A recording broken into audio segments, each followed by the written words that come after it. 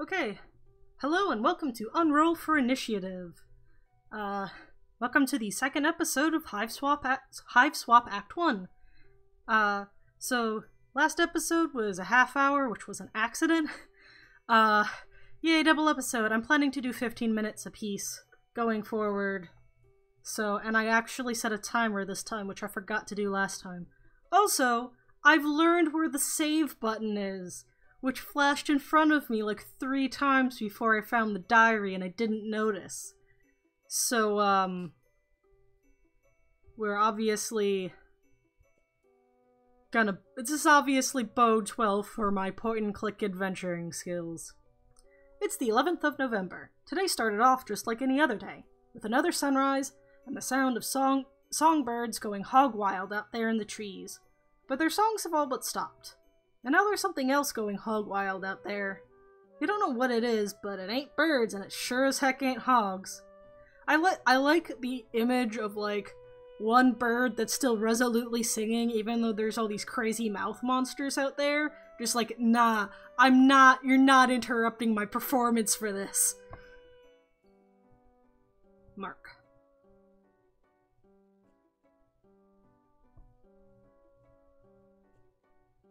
Is it the same text either way? No, that's not exciting. Does this... What?! I did everything in the dark?! Whoops! Well, okay. We'll just keep to that aesthetic and go for it. Wasn't locked. Looks like the coast is clear for now. Better hurry over to the hall closet and retrieve your weapon before that crafty old serpent, you mean Snake, can get the drop on you. I'm taking advantage of my computer being a touchscreen because my mouse is being weirdly laggy. Why do you have a Signless Sufferer plush? Alright. I can dig it. So I should get my old weapon from the hall closet and then head up to the attic, right? Yes, you've been over this, Joey. Affirmative, also refrain from excess chatter. Over. Right, yeah. Bye. Could alert monsters. Over. Yeah, I got it. I'm going. Bye. Can't be too careful in espionage game, Joey. You're talking more than she is, Jude. Silence Golden. Over. Jude, shut up. Remember one time on training mission couldn't keep my trap shut? Hoo boy really landed us in a pickle. Over. You've never had any training. I'm turning off the walkie. Bye. Alright, click. It is a globe-like sculpture with an arrow that conveniently alerts you to the location of a ceiling. Ah, so that's where it is. Thank you, globe-like sculpture. You give it a tap. Wow, look at it go. Well, that was stimulating. Okay, much better. Are you a thing? Are you a thing? Are you a thing?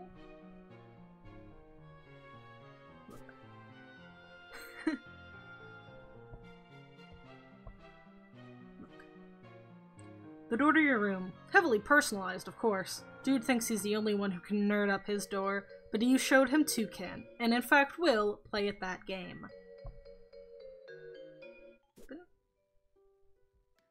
Oh, I was honestly not expecting it to let me just go back there. But thou must. The light something was only a clever distraction, masking a secret abduction. Nope, his friends brought him a special surprise. Jude insisted the terrified horse was being abducted. Your counter-argument completely schooled him. The painting now commemorates your triumph and a particularly spectacular equine nativity.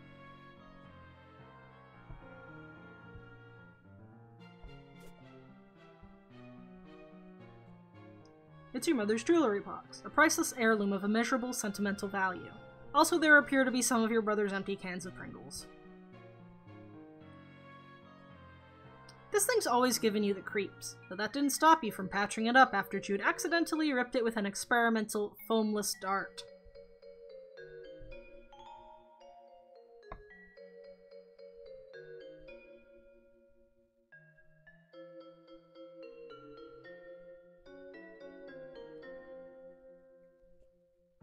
Bunch of stuff that should be moved into the attic. There's some toys Some toys here too that you don't play with that much anymore. Basically, a pile of useless trash. Okay. Not... The hallway seems spookier from this side. Frankly, you feel a little spookier yourself, just basking in its spooky aura. Okay. Exit. Not ready to go to the attic yet. From the first and last Dart Gun War with Jude, Belinda here provides great cover for those who refuse to use firearms, namely you. You tried to distract him with your tap dancing and then stick a dart on him. It didn't work. At all. This gun can shoot a stream of water up to 50 feet away. Too bad you don't use guns. You don't use guns. What are you, Batman?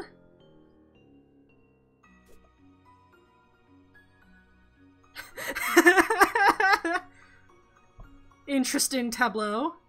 This lady was just hanging out in her altogether. Which, you mean, who are you to judge? Except it made you slightly uncomfortable, so you churched her up a little. You feel kind of silly about it now, but whatever, you were like 8.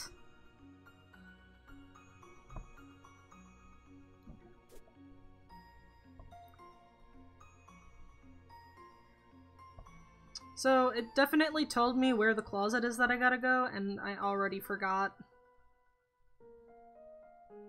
So we're just gonna wander aimlessly, like smart people.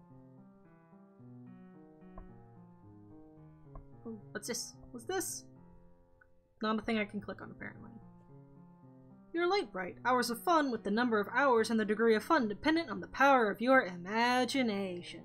Which in your case means many hours and a lot of fun. Excuse me.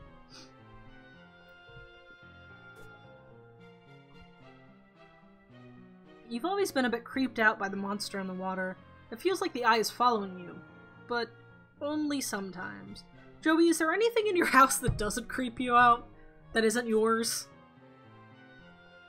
This lamp's not even plugged in, but there are at least 9 possible light sources in your immediate area, so maybe it got lost in the typically well-illuminated shuffle.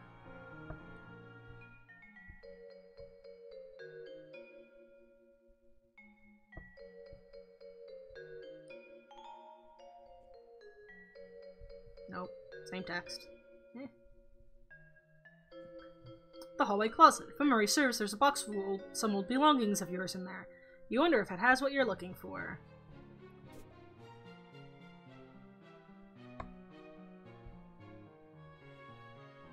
This is the door to your neurotic dork of a brother's maximum security bedroom. He keeps it locked up tight because of all the silly conspiracy work he does in there.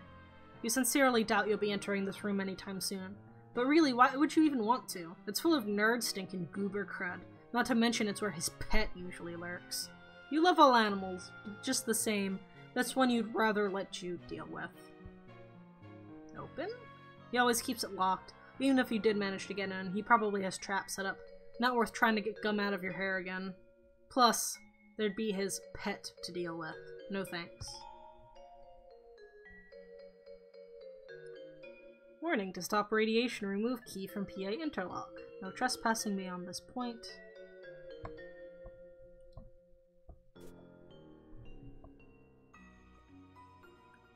Jude recommended you grab your strife weapon from the hall closet and head up to the attic as quick as you can. You're sticking with that plan for now. Okay. There's the gating. Wait, I already looked at you. Open.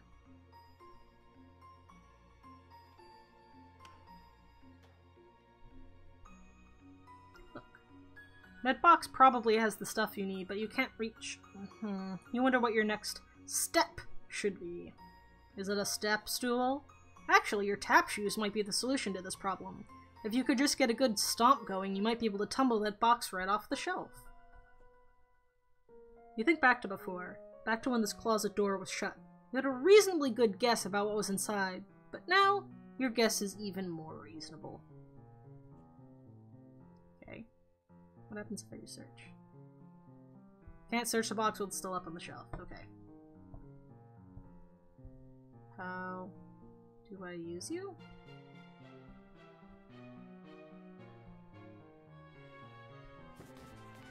There we go. Yay! Wonder what's stashed in here. Nothing fragile, you hope. You pick through the box and find your flashlight and an old pair of ballet slippers. These will come in handy. Oh hey, there's some pet treats in here too. You keep caches of these all over. Never know when you'll need to treat a pet.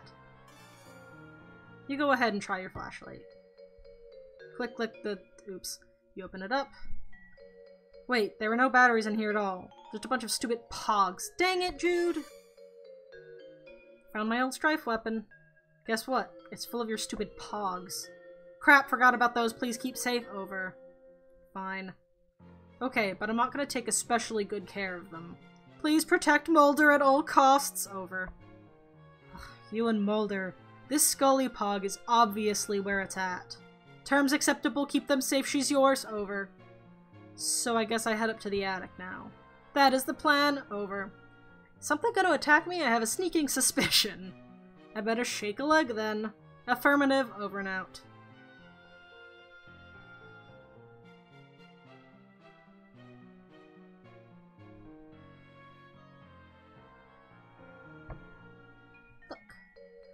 You got this toy caterpillar so you could learn how to cure caterpillar diseases. But it turns out plush caterpillars don't get sick. Still pretty cute, though. Befriend.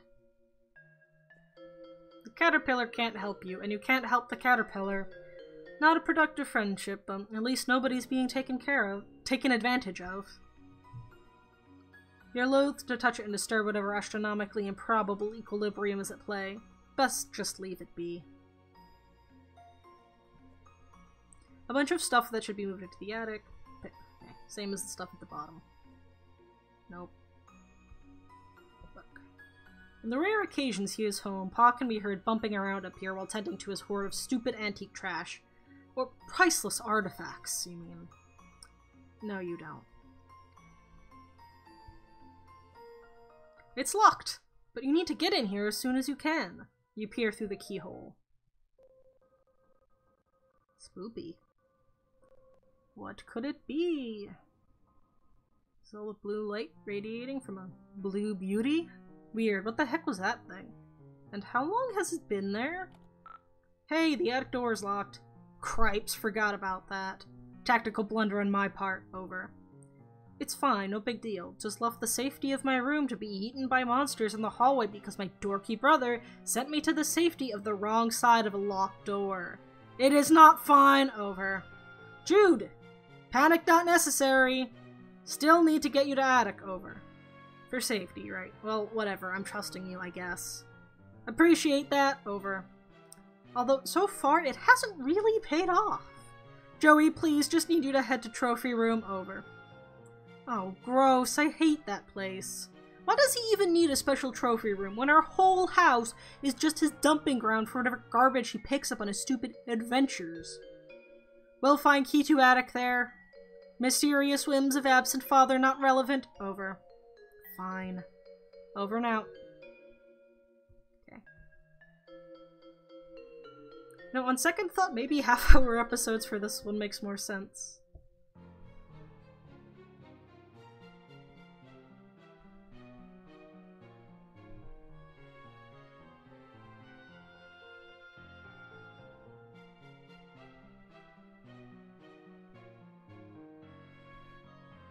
Some great photos and portraits of your mostly great family. You decide to take a closer look. To Jake, my biggest fan. A. Claire. Ooh la la, that there mom is looking très glamnifique. When you grow up, you hope this is what mirrors will look like. You and your very good dog. Aww. Pa, and someone you presume is his sister? Nobody has ever mentioned, not that the two of you talk much. Kinda weird to think you might have, like, a second cousin out there you've never met. Maybe she died young. The old-timey times were pretty rough. A lovely diptych of school portraits. The laser background, the bad hair days. Simply perfection. Haha, Jude puts the dip in diptych, you mutter to yourself. Such an unreal burn on the unsuspecting chump. But he probably wouldn't even get it. Come to think of it, maybe neither do you?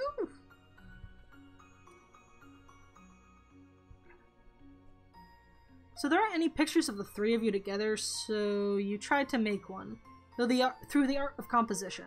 By hanging these three solo photos together, it's kind of like there's a photo of all three of you. Sorta! Mom is the picture of grace and radiance, and Pa is just Pa. Seriously, has he ever changed his look? Sometimes you wonder if he was born with his spectacles and mustache. Or at least one of the two. You and Jude have a lot of fun memories with your babysitter. By now, probably more than with Ma and Pa combined. You'd always thought of her as the kind of cool and fun older kid you wanted to be, until you got old enough to realize she's a pretty sucky role model. You wonder what her family is like, but it's probably not your place to ask.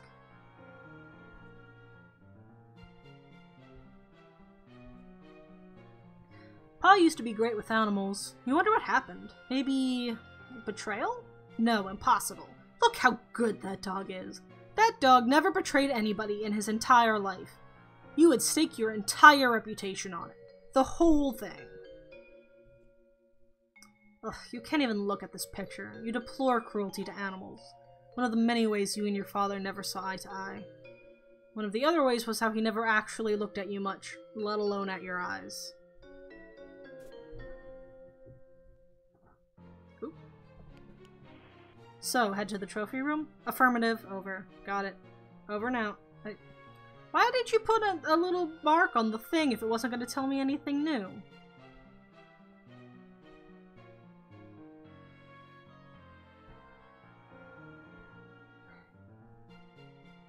Is Jude going to be my Navi? This guy. What's he so happy about anyway? His expression probably made more sense in its original context. That is to say, whatever tomb or temple or whatever that your pa plundered him from.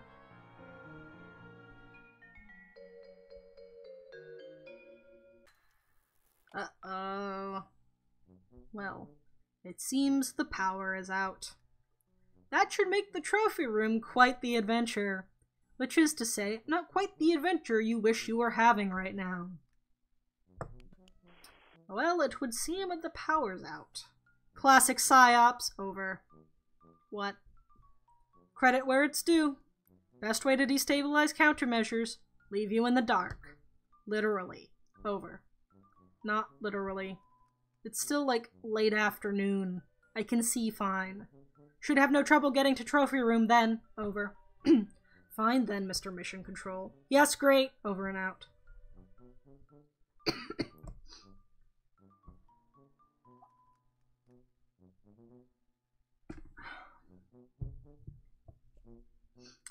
This bookshelf contains several of Pa's books, including Pistols to Pelts, How to Turn Sweet, Intelligent Animals into Weird Rugs and Stuff, Teach Yourself Taxidermy, I guess, and Safari, stories of bold men and the animals they killed from a distance even though they weren't hungry and did not intend to eat them.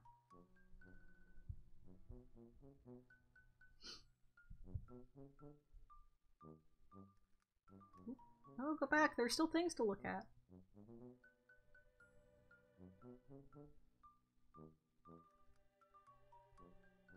Oop.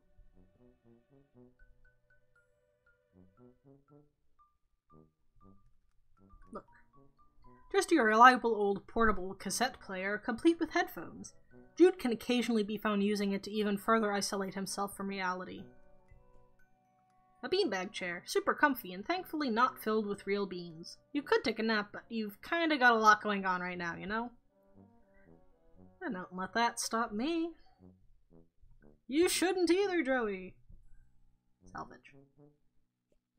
Dead batteries, of course. Seems to be a running theme. Okay. Proceed!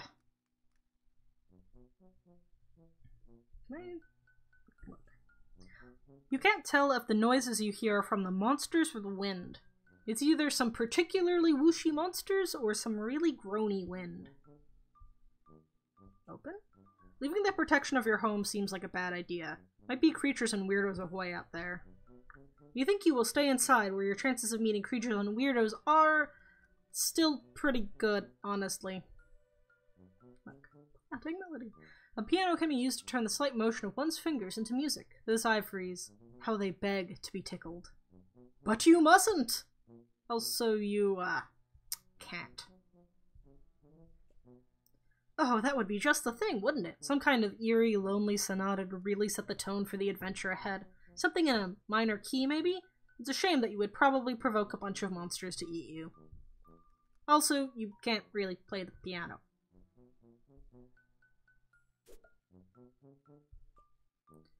This piece was too depressing, so you gave it a nice refinishing. If your pa has a problem with it, he's welcome to say so the next time he's actually around.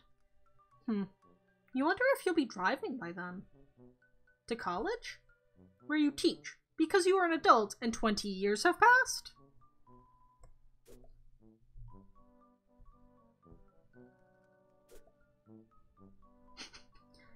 The ladies in these paintings are eerily beautiful, although maybe everyone would look like that in blue.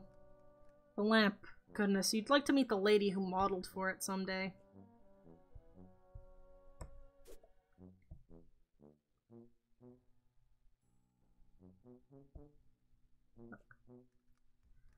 Pa's major totem of power. The clunky gadget controls the TV, the garage door, toaster, thermostat, and pretty much everything else with a charge running through it.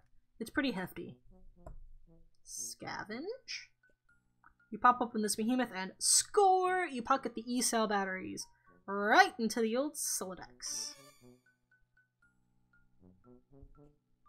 We're going to need some D-cell batteries if you want this flashlight to serve any purpose other than an emergency POG storage container and a very poorly designed paperweight. These batteries are so huge they don't even begin to fit. Like fitting a round peg into a round hole that's a bit smaller than the peg. You'll need some D-cell batteries. Man, what a tease.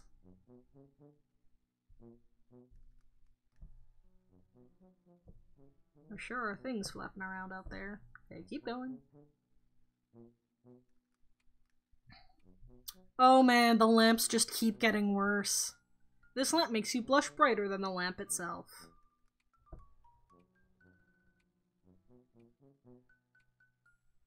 Wasn't done looking. No! Oh, what is this? The sound you've heard since you entered the kitchen grows louder as you approach. The awful static is like nothing you've ever heard, and you want to go back to not hearing it as soon as possible. You turn the radio off. Are there band-aids on the radio? It's off, and it'll stay that way. That's the tuner. It's for tuning the radio. Yep, by golly. Your babysitter has just really atrocious taste. You're only 14 and even you can tell this is just really crummy.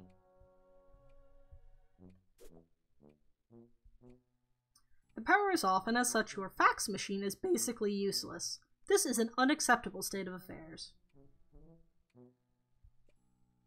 You visualize all the delicious items that could be in the cool embrace of the refrigerator, but are not. Snack. It's empty. Food shopping has become sporadic of late. Turns out tipsy babysitters are fairly bad at responsibilities. Look, you're not saying you never have home-cooked meals. Your babysitter is a pretty good chef, even. Just, well, none of you like doing dishes. And the nice thing about takeout is you can just eat it right out of the boxes and then throw the boxes away. Of course, none of you really like taking out the trash, either. You're even out of dog food? Things really have gotten desperate. You guess you can't blame your babysitter for running off to the store for groceries at what was, retrospectively, the worst possible time. There are monsters out there, watching, working up an appetite. If only we had dog food to feed them! With all those monsters out there, you think you'll leave it shut. Also, you don't actually know how to open this window, short of breaking it. The backyard used to be so much more awesome before the monsters showed up. Nope. You really don't want to go out there right now, tempting though it is to go rake more leaves. Oh, whoops. Ah, the struggle of the monster-bothered leaf pile enthusiast. You keep meaning to start a zine. No. The sink is full of dirty dishes. Someone should clean these up. And this is clearly the appropriate time. No, no way! You did them last time. It's Jude's turn now. You know what? After he completely ditched you for the treehouse earlier, maybe it can be Jude's turn for quite some time. The tube highway that Jude's pet uses to get around the house. You haven't seen it tonight, fortunately. Is it a monster hamster? This mummy is currently blocking your access to the rest of the house. He has been ever since your pa left him here months ago. With the power out, you're going to need some kind of light source before setting foot down this broken neck trap. Is that the trophy room, or is that something else? Yeah, not a lot of chance of you being able to move Pharaoh Napoleon over here.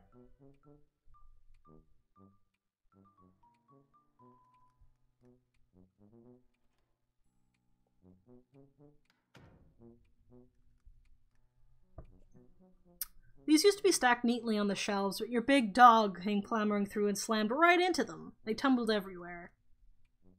That was about 3 years ago. You aren't great housekeepers. Angry cat! You've always enjoyed this painting, particularly because the lion looks so alive. Whoever painted it must have had a very good imagination. Either that, or they painted it very, very fast. Or they took a photo and then painted off the photo. The Teddy Bear Outpatient Clinic is for stuffed animals who require treatment, but not an overnight stay. It's not just for stuffed bears, of course. It was named for its founder and chief physician, Arsala Teddy Bear. No. Already looked at that. Boy, your paw really gets inventive with this taxidermy, huh? What a ghoul. I don't know, I think that's a pretty sick-ass grandfather clock. These should probably be in a museum.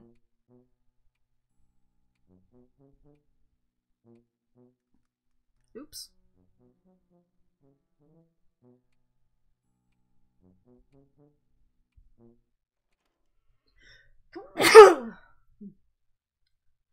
Oh my. Excuse me. It is allergy season. Yeah, this is really spoopy. This room is really giving you the creeps. Listen. You hear something breathing. Something else, you mean, besides you. Damn game, I was gonna make that joke. You sure did scoop me.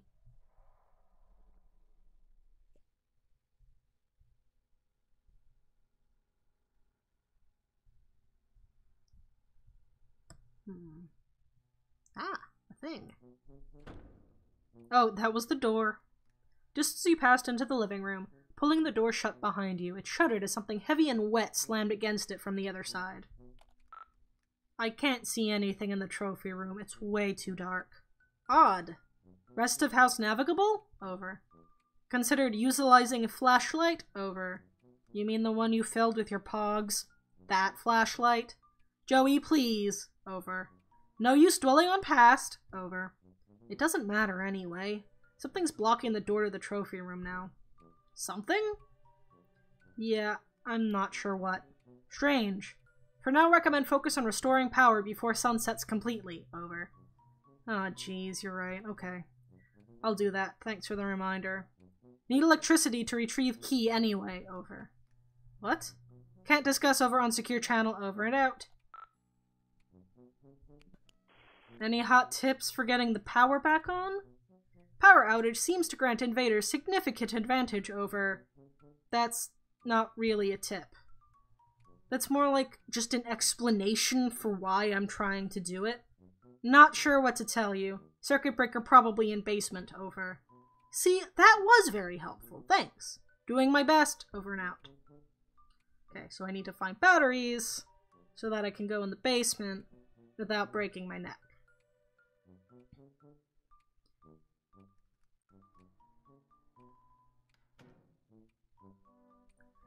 And, looks like I'm gonna have to do that on the next episode. And yes, I'm going with half-hour episodes because, at least so far, not enough is happening in 15 minutes to seem reasonable. So, I will see you next time. Thank you for watching. and hopefully I'll find batteries really quickly on the next one. Until next time, bye-bye!